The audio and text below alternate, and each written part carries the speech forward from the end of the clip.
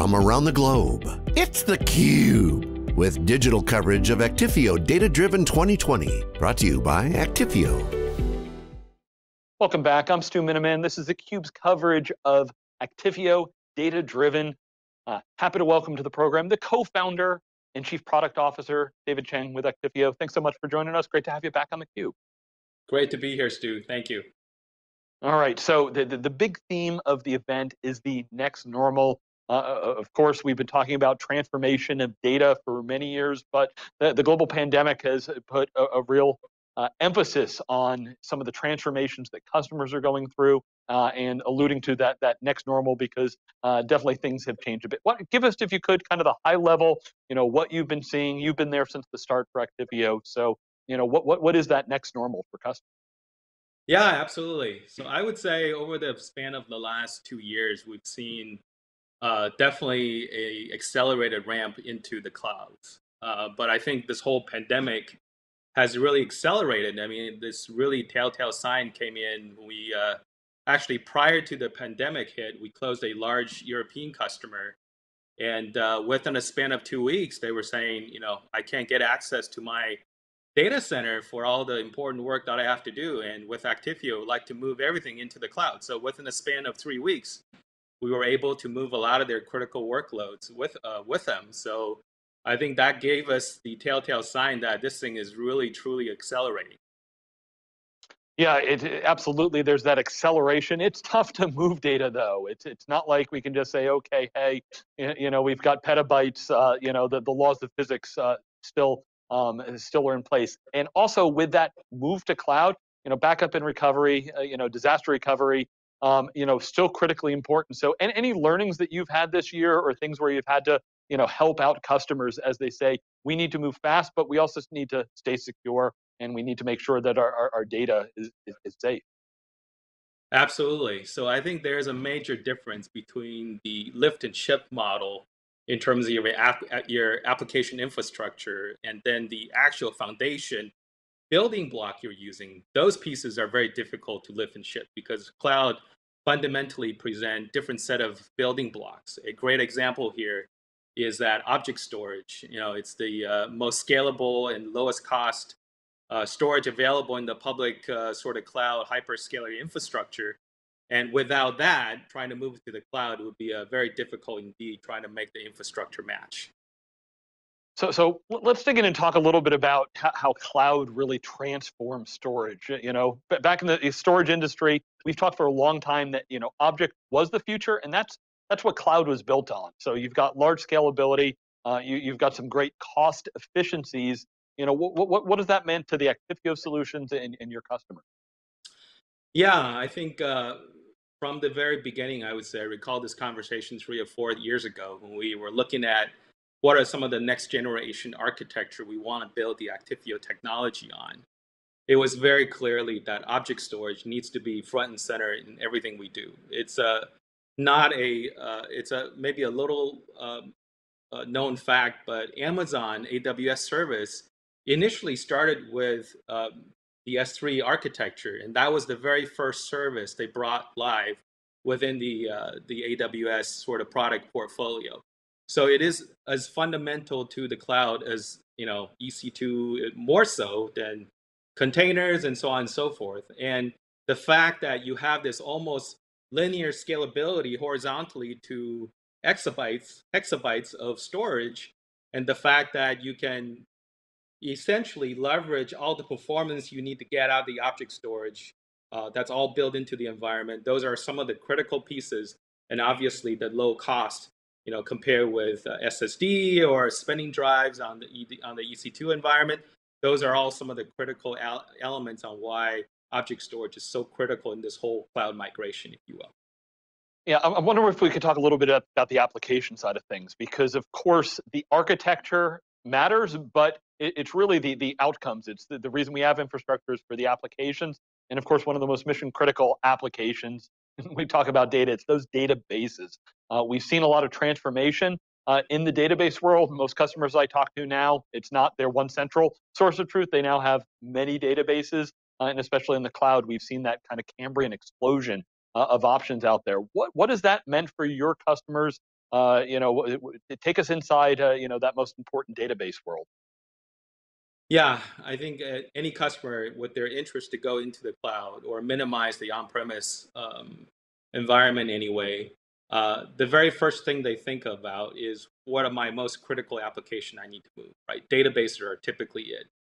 There are companies that has a lot of, I would say, projects around migrating some of the traditional databases into NoSQL or even hosted services like RDS. But I would say the vast majority of the database population that's essentially in production today are some of the traditional databases. So that tend to be the most difficult problem in terms of trying to migrate the workload to the cloud or DR or business continuity into the cloud. So David, how about what is new from Actifio now? What should customers be looking at when we talk about the storage capabilities? So I would say the first thing is that Actifio allow our customers to kind of maintain the legacy databases they use. And by using Actifio, we normalize the entire cloud infrastructure so you can get all the same RPOs and RTOs that you're used to on premise into the cloud. And through the adoption of object storage down deep into the foundation blocks of our architecture, now you can have sort of the best of both worlds. You can have this on-demand capability you're using from the public clouds. You are, getting capability as you need them, but also you can leverage sort of object storage without changing your application architecture to get that performance and get to the sort of the cost point that you need to make that entire business viable. I think relatively recently we did a ESG sort of project that really validated that you can get 95 to 97% of the performance of SSD, but rather on object storage. And from a cost saving perspective, that cost actually went down by 88%. So it is indeed the best of both worlds, if you will. Yeah, well, explain that a little bit more if you could. Yeah, because right, you want that scalability, you want high performance, but there's always been those architectural trade-offs. So, what is it that Actifio does? You're talking about the object storage, that pairing with the cloud capabilities. Help us understand, what is differentiated about that solution. Yeah, absolutely. So I think in some ways, object storage has been getting a bad rap in terms of people's perception of slow performance and so on and so forth. But I think the real reason is because other vendors are using it incorrectly, if you will. A lot of things we've seen in the past has like legacy backup vendors taking sort of looking at object storage as a tape replacement. With all object storage system, there is a fundamental limit on a per object performance you can get out of the entire object infrastructure. But really the secret sauce Actifio came up with is to design an infrastructure that natively translate block or file storage that, for example, Oracle or SQL consumes. And then taking that data sort of, if you will, from the application perspective and divide it into hundreds of thousands, if not millions of objects, and that could be spread across the entire object storage infrastructure. And this is how you get the performance, if you will, that's very, very similar, if not almost identical to SSD, even on object storage. Yeah, I saw a blog post on the Actifio site making a comparison to the Snowflake database.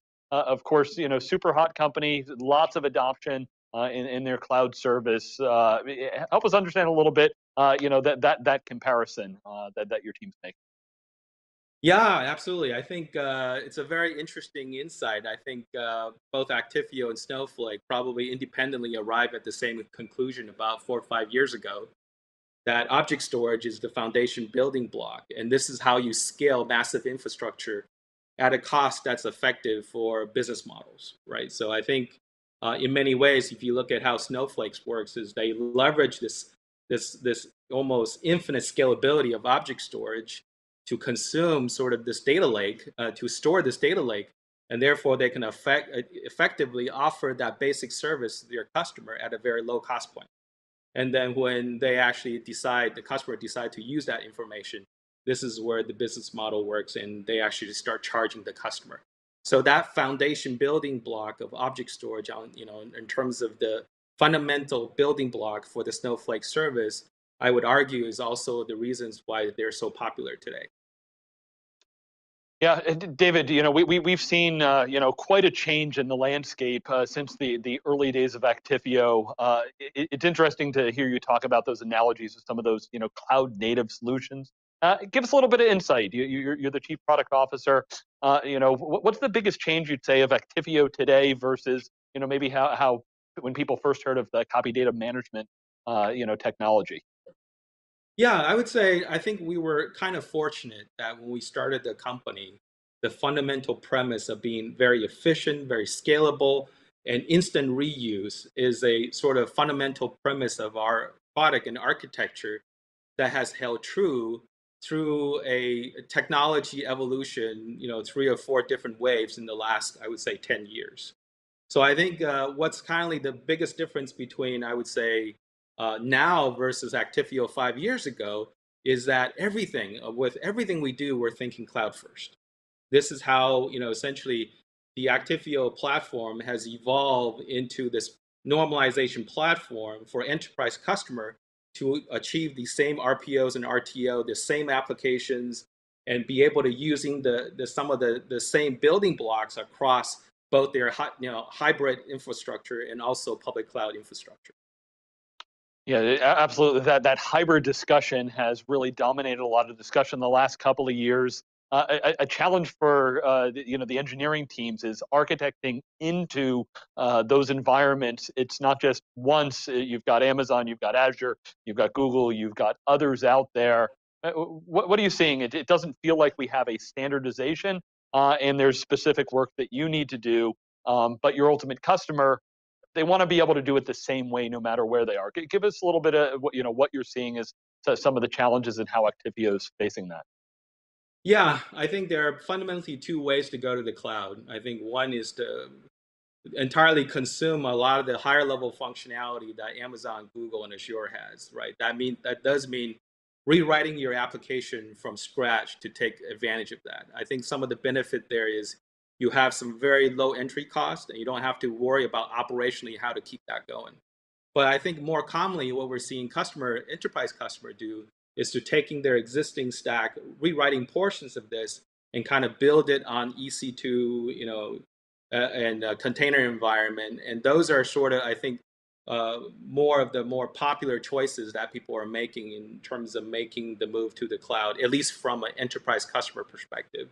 And that is an area that Actifio could really help by, again, normalizing what they're familiar with on-premise to the cloud, and we can provide the same service level and provide really this level of flexibility for you to shift workloads back and forth to make that work for your business case. Yeah, I'm curious. I remember back, you talked about Actifio 5 years ago. In some of the early days, it was like, well, the traditional storage companies might not like Actifio because at the end of the day, they're going to sell less capacity, and that's really how they price things. Feels like the cloud providers think about it very different. You don't really think as much about, I don't buy capacity, I have scalability, I build out my applications in a certain way. Do you see that cloud model taking over? Any other comparisons you'd make, kind of the cloud world versus the data center world? Yeah, I think I think the switch is very, very telling, right? It's very, I would say, in some ways, surprised a lot of people at the pace and that it has happened. But I think it is that pace is pretty solid at this point. I mean, we are seeing broad adoption of sort of that strategy all over the world, and it's only accelerating.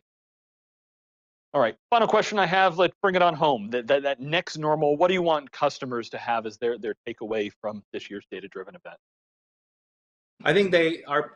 I think the probably the most important thing we want to communicate to our customer and potential prospect is that you can have the best of both worlds, right? It's not a one or other decision you have to make. You could be in the cloud and enjoy a lot of the same benefits and a lot of the same service level that you're used to, but taking advantage of that, there is a separate, very large company running world-class operations for you in the cloud. the elasticity of that capability is very important as well. But with Actifio, without having to rewrite your application per se, you can have advantage, if you will, of the new world, still maintaining the presence of the old, and you can manage both environment in the same way. David Chang, thank you so much for the updates. Great to catch up with you, and thanks for having us at the event. Thank you, Stu, for having me. I'm Stu Miniman, and thank you for watching theCUBE.